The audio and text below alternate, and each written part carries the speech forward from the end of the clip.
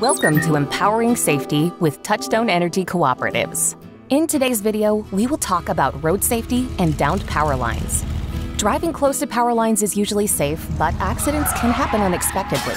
Do you know what to do if you come across downed power lines? Step 1. Stay inside your vehicle for safety.